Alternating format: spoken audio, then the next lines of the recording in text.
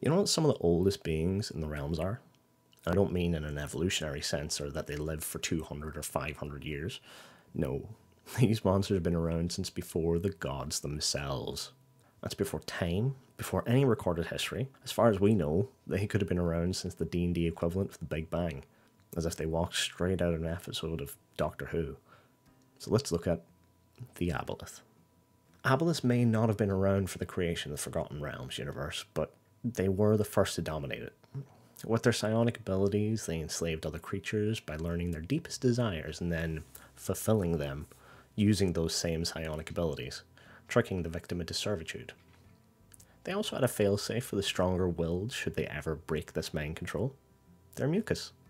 Aboleths don't breathe in a conventional sense. They create an oily film that they coat their skin with, which allows them to then breathe water and air. This mucus is also the failsafe. As to any other creature, this mucus alters their physiology, making their skin translucent and only being able to breathe underwater.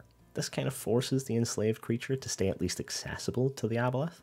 And speaking of enslaved, Aboleths have an ability known as enslave, where 3 times per day they can attempt to magically charm a creature. Notice that full stop there? I didn't mention a period that the creature is charmed for, because in most circumstances there is none. The Aboleth's enslave ability is among the most powerful of its kind, as it does not permit a saving throw unless very specific in certain circumstances. Those circumstances being A, the affected creature takes damage, B, the Aboleth dies or moves to another plane of existence, or C, the target creature is more than a mile away from the Aboleth for more than 24 hours. That is ridiculous, and it's a real save or suck for any person in your party that gets enslaved. And by the way, if you are trying to outlast the Aboleth, well, as I mentioned, they do not die. At least not by natural means. They can, of course, be killed, but they live as long as they're permitted, and they do not stop growing. Their growth only just slows down. They can grow to be quite large. For instance, this depiction by Kira, this shows an Aboleth that's over 200 feet long. This would be considered a grand Aboleth, which is a variant of the largest Aboleths there are. And a little note here, when Aboleths are killed, their spirits return to the elemental plane of water, where a new body forms over the next few days or months. Speaking of variations, like my Mimic video, the Aboleth listed in the monster manual is not the most powerful version of it. In fact, they are considered the weakest of their kind. They're just the most common, as their primary duty is to corral slaves and maintain them. So DMs, if you want to give your players a challenge, start adding on some other abilities or search up Greater, Noble, Ruler, or, as depicted, the very truly terrifying Grand Aboleths. Now, moving on to the most iconic aspect of the Aboleth, their memory. Aboleths have an eidetic memory, which means they remember everything they have ever seen, ever smelled, ever tasted, ever felt, and ever heard. They have a perfect memory, and not only their experiences, but as part of their lineage, they are given the knowledge of their parents, and pass on their own experiences to their offspring. This does not mean that they are a hive mind, as they're not at all connected, they just share the knowledge of their ancestors. They do have their own personality, as even though their knowledge is directly passed down, they do have an individual experience beyond their birth, which shapes them as sentient beings. This memory is also what has given them their greatest grudge, the gods. So Aboleths remember a time before people, before faith. It's when one day a person started believing in something, a higher power. That higher power was thought or called into existence. Gods take their power from their followers' faith. So when the Aboleths seen these beings just show up and have power over mortals, the Aboleths were kind of pissed.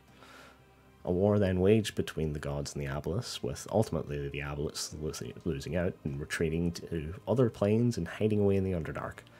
So like when you work your butt off to pay for college and get your degree, pay your own rent, scrimp and save to get by, and then some rich boy has his parents pay his way while you're burnt out for 4 years, and then you're forced to hide away from the world and lick your wounds while the rich boy is lauded and praised. Yeah, but like it happened like a life ago. Well, not if you have the perfect memory of that defeat stuck, locked in your DNA, clear as anything as if it happened an hour ago. That is the curse of the Aboleth. Their defeat is literally as fresh as it could ever be, as if it just happened. Even though it happened millennia ago to their ancestors. Right, let's talk a little bit about them here, as they are large aberrations. They have a swim speed of 40 and a walk speed of 10 feet, so they are amphibious.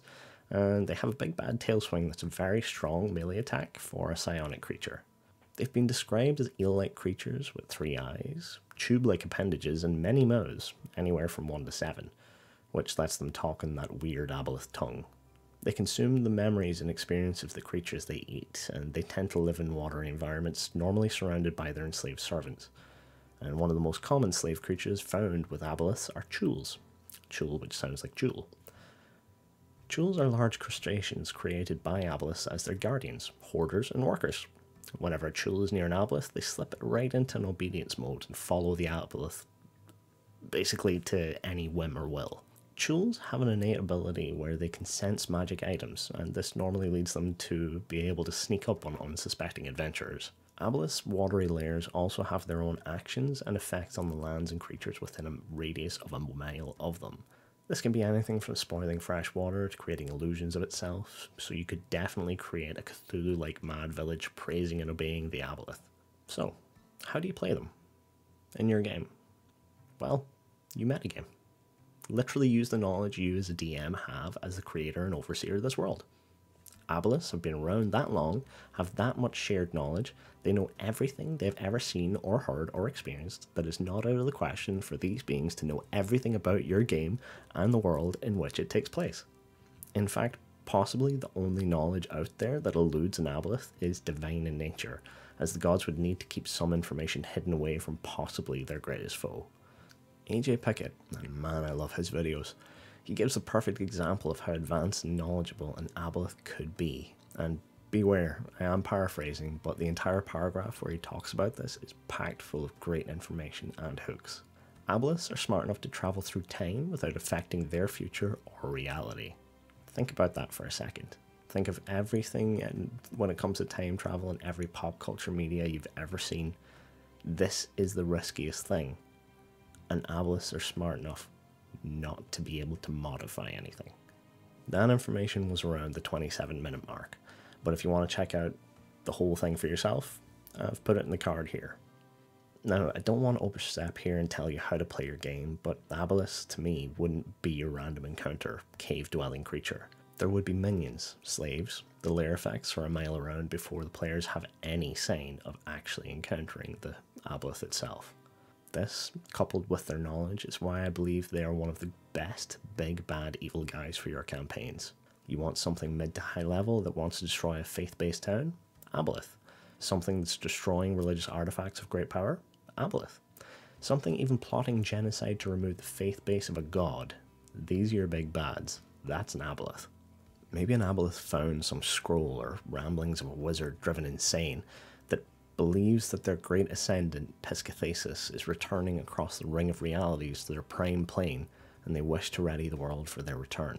And the only way they think they can be worthy of them is to enslave or rid the world of anything not Aboleth. They have grand plans beyond mortal thinking, or even possibly comprehension. Now, before we finish up, here's a few fun tidbits, a few fun facts. Vokodo, the big bad of Rumblecusp Island in Critical Role's second campaign, was believed by many initially to be an Aboleth, but is in fact a modified Morkoth from Volo's Guide to Monsters. The Mighty Nine, seen here, encountering Vokodo, depicted by Jacob Grimoire. A link to Volo's and Jacob's work in the links below. The Aboleth entry is the first spelling error in the monster manual. See an Aboleth lair entry. I wrote this entry but have misplaced the note of which word it was, so if you find it, please comment it below. Aboleths have a class system much like our own society, but they are only allowed to breed within those classes. Otherwise, for procreation, they utilize their hermaphrodite physiology to impregnate themselves.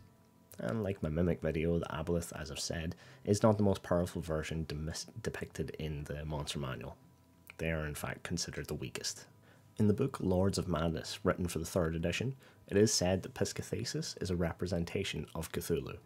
So, if you're still watching, thank you. Please give this a like and a subscribe, and check out this cool video I did on Rust Monsters. At least I think it's Rust Monsters. I'm not sure which order these are coming out. Anyway, yeah, thanks. Right, bye.